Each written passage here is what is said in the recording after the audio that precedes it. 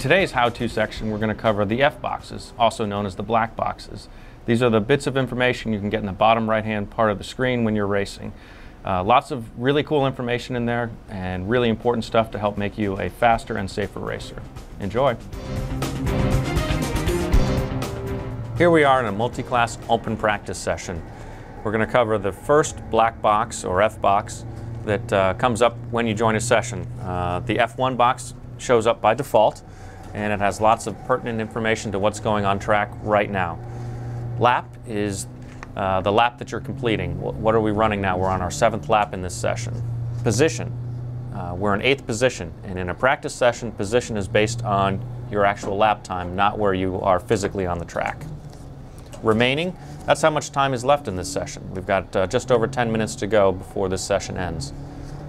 Current, that's our current lap time, running at 240 something. We were in the pits for a bit, and that's why the time's so high. Last, we'll show a lap time of the last lap that you completed. We didn't finish a lap on the last effort, so that's blank, but as soon as we finish a full lap, that'll be populated with the time.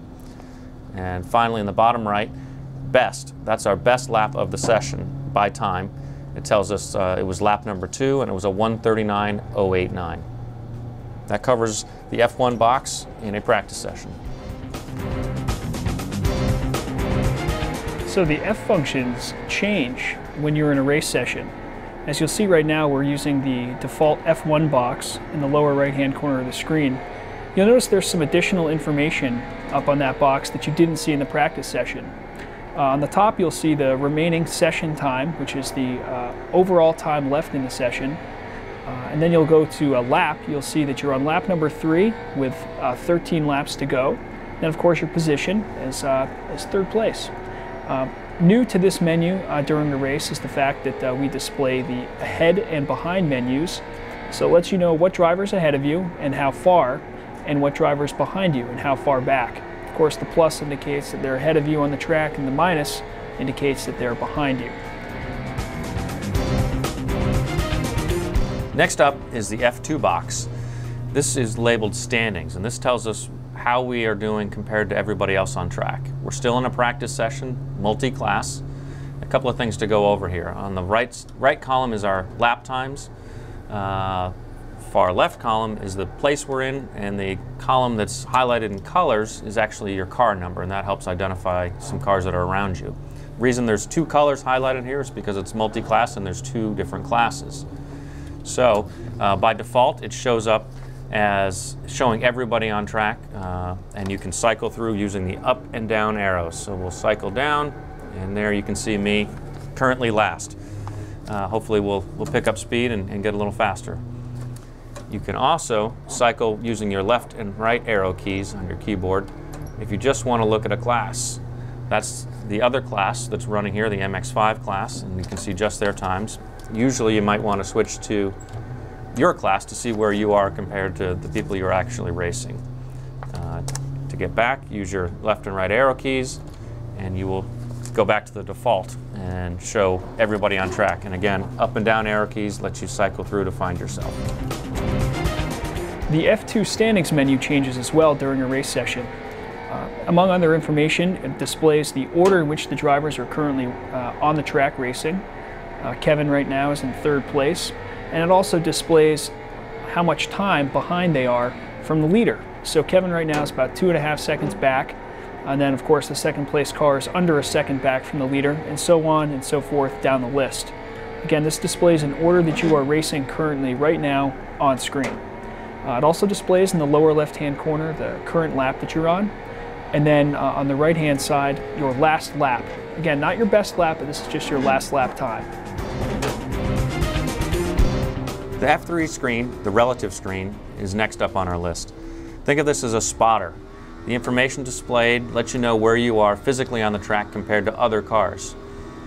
If you see me there, car number 3, above me, listed above me with a positive time, those cars are in front of me, and the cars listed below me with a negative time are behind me. So the car that's directly behind me is 14.5 seconds behind me. And the car in front of me is 20 seconds in front of me.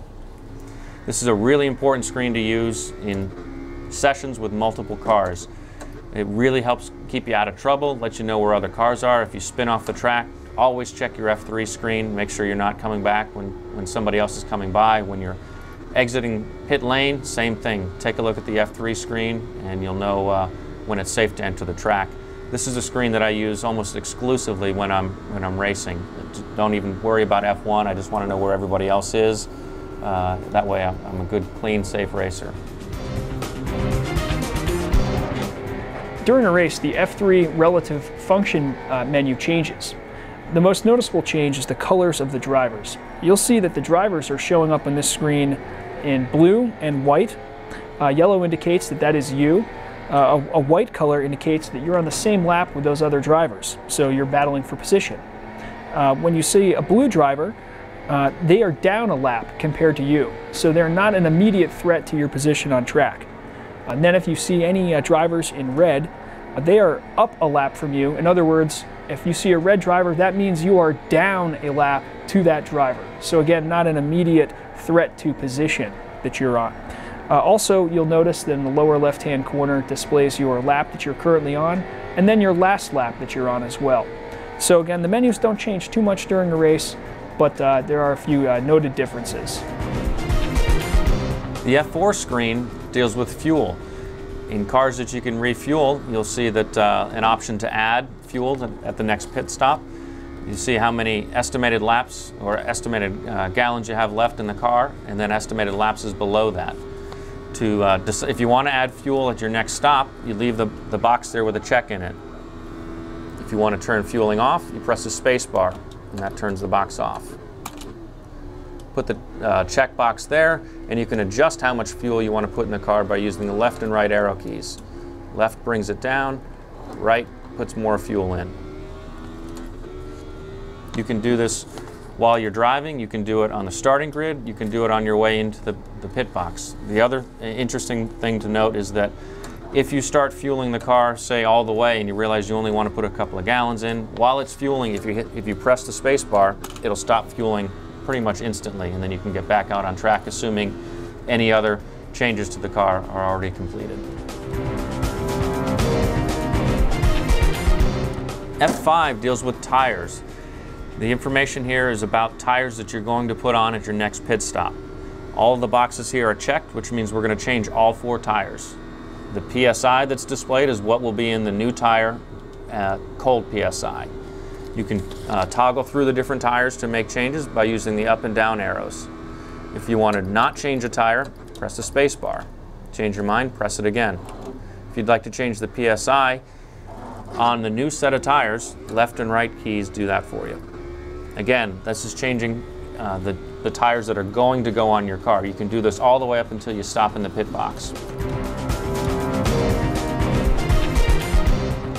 The F6 black box deals with tire info. Left front, left rear, right rear. The most important thing to note about this box is this information deals with the tires you just took off the car. This is not real-time data. There's no way we can give you real-time wear or temperatures. That's just not something we provide. So this has to do with how the tires were when they came off the car. Temperatures across, left, center, and right. The percentage is how much of the tire was left. So the left front tire had 91% left when we changed the tires last. The right rear had 93% left. The F7 box is your pit stop adjustments. These are things that you can adjust on your car when you come into the pit stop. Think of it as things your crew can do to your car when your car is physically stopped. Not every car has options here, and the cars that do, a lot of them are different. To make adjustments, you can do it while you're driving or on your way into the pit lane. You use the left and right keys, and you can make adjustments. If there were multiple options, you would cycle through them using the up and down keys and then left and right to change the settings. The F8 box is in-car adjustments. These are things that you can physically change while you're driving, if you're so bold. On this truck, you can change the brake bias. You do so by using the left and right arrow keys. If you had multiple options, you would use the up and down arrows to cycle through them, and then again, left and right makes the changes. Thanks for watching iRacing TV. See you on the track.